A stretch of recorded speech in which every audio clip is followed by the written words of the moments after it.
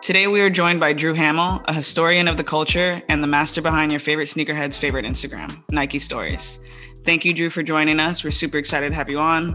When did Nike Stories really start? Yeah, it launched when Instagram was taking off in, I guess Instagram took off 2012, 2013, and I was on there just on a personal handle, and I was just chatting with my wife, and she knew my passion for sneakers, and I saw other sneakerheads on there showing off what they had, and I thought, all right, how can I get involved in this? So it actually started as the handle was the genius of Nike, because I thought Nike was genius and their designers were genius, their designs and how they market sneakers and athletes. But very quickly people were like, wait, so are you the genius of Nike? No, I'm not. I'm just talking about how genius Nike is. So, and I realized a lot of these captions were more stories and explaining like, this is the history of this shoe. This is the history of this print ad. So that's when I switched it over to Nike Stories pretty early on. Okay. And is there a Nike story that you treasure the most, or one that still impacts you today? I'd say meeting Andre Agassi, my hero, my idol. I played tennis in high school, played varsity, tried to make my game as close to his as possible. I got to meet him at the US Open in '99 when he was on the rise again. He was just practicing at the US Open and just hitting with his coach and his trainer, Gil Reyes was there. And he came over, got his autograph, asked him a few questions, asked him about his sneakers, what size shoe he wears, things like that. So it was really an amazing moment to actually meet my hero. What was about his game or his impact on sneaker culture that kind of inspired you the most? Yeah, obviously the designs of the sneakers he was wearing were incredible. The Air Tech Challenges in the early 90s, the Air Flare, the Air Zoom Ablaze, the Air Zoom Pounce, all amazing models, most of them designed by Wilson Smith. And then the apparel he was wearing as well, dry fit material, the shorts, long sleeve dry fit shirts, everything to his racket, the racket he was using, the head racket. But you could kind of see the similarities between Agassi and the stuff he was wearing and what Nike athletes were wearing in basketball, to the point where even like John Stockton wore a pair of Agassi's shoes on the court, and Gary Payton wore a pair as well. So I loved the similarities between the two sports. And you mentioned Wilson Smith. Mm-hmm. For people who don't know, he was a designer for Nike with a ton of legendary kicks under his belt, who played a huge role in Agassi, and I know kind of inspiring you coming up. Is there a specific design of his, or maybe there are a couple that really have impacted you the most? For me, he's primarily known for his tennis designs, but a lot of people don't realize he designed the Air More Up Tempo, which keeps coming back over and over again, with the big air on the upper and the Air Max bubbles for cushioning. He designed that, and I was right when he was designing Agassi's shoes, the Air Zoom Pounce, the Air Zoom Ablaze, the Air Flare, which is Agassi's favorite. And Wilson and we chat, I don't know, once a week maybe, and we're in this little tennis chat as well on Instagram. It's like 25 different guys around the world. We all love tennis, and he'll once in a while pop in and just tell us a little story or send us a photo of something and blow our minds, like, oh my God, that's so cool. I'm actually working on an article now about how hard it is to retro a sneaker that hasn't been retroed before. Like, there's a lot of work and a lot of people that go into that. So it is my goal still to kind of unveil these stories and info to the common consumer that we just don't realize, because we all complain about shoes that haven't come back yet, but it's like, no, they don't have the mold for that anymore. Like, they don't have the materials, they don't have anything left. They have to actually reverse engineer it. Do you realize how complicated that can be and how expensive? And you still want the shoe at $120. So and as far as sustainability goes, I think that's really important. Like, my full-time job is not in the sneaker world. It's in retail, but with another company, and we care about sustainability a lot as well. And in fashion and retail, there's a lot of waste. Obviously, you're shipping materials overseas on ships and on planes, and that's really expensive and costly and damaging to the environment. And shoes are coming in boxes, and there's plastic and all these things that Nike and every other retailer can do better. So I think they're aware of it, and they're doing their best to be more sustainable. Anytime a brand's like, okay, we're gonna shoot this sustainable message, I'm like, it's really hard.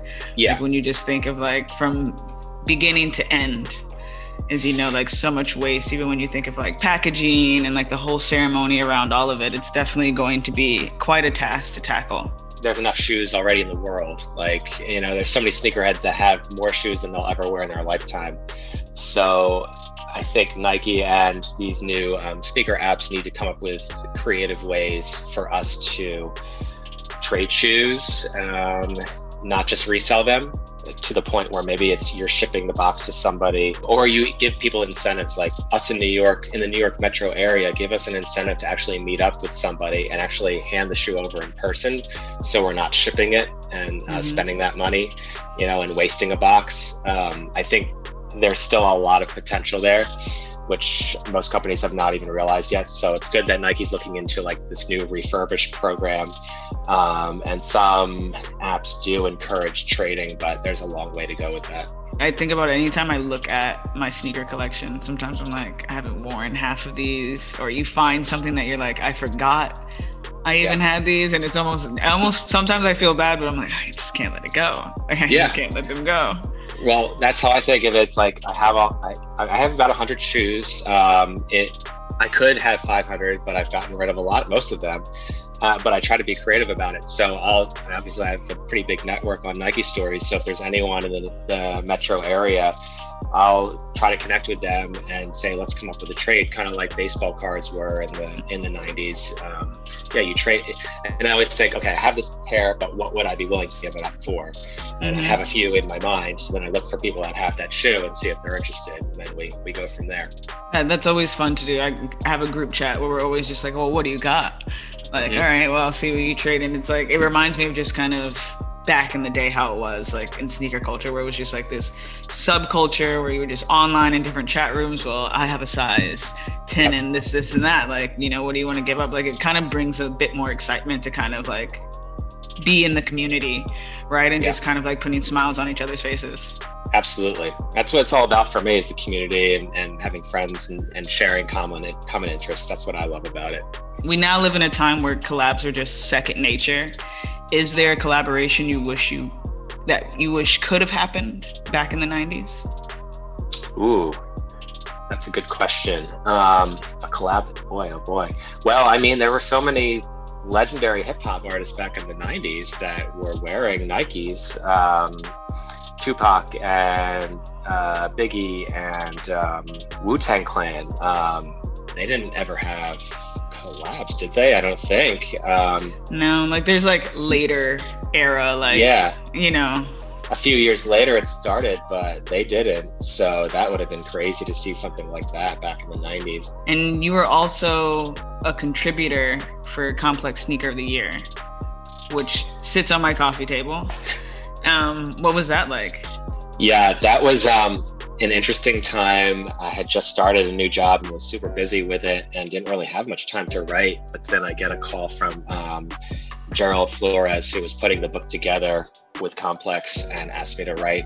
He pitched the idea to me and asked if I wanted to write a few chapters. And I was kind of like, oh man, I don't even know if I have time for this, but I have to say yes. Like, this is a huge opportunity. So I agreed to it. And it was a really intense time in my life. Like, it was a lot of late nights just doing a lot of research. And these are big chapters, right? They're each like 5,000 words, I think, which is a huge task. And I wrote like 5 or 6 chapters plus some of the bylines and side paragraphs and stuff. So I think it was like a 6-month process. And it was a lot of back and forth and a lot of proofreading. But I got it done, and I'm really excited with the outcome of it, because it was a goal of mine to get into writing books. Someday I do want to, write my own book about sneakers. So I felt like I have to do this, and whatever it takes to get it done, let's do it. So I'm really happy with how it turned out, and I'm glad people are enjoying it. No, it's amazing. It's one of my favorite things that sits on my coffee table. Anytime I have someone over, I'm like, just skim through it. I'm like, you don't even have to read it. I'm like, you just look at the stuff in there. Like, it's very, very, very greatly curated.